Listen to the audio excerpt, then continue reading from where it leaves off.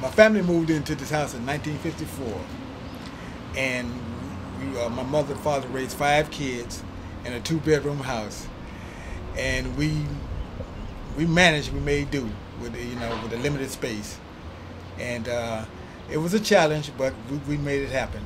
I stayed here all of these years because I had some tragedies in the family. My father passed away in 1978. My mother passed away in 1986, and so my sister had a son. He was only 11 years old, and she passed away, and he liked the area, so I stayed here to raise him till he finished high school and went to college.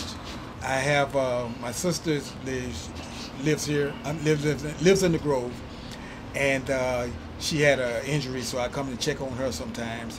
And I still have friends, like my best friend here, Ernest, and we still connect with each other, and I like the area.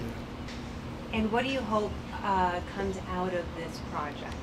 Well, I hope he maintains the decor and the facade of the building, and just upgrade the inside, and make it, and put AC in it to make it a little more livable, for people, and hopefully it can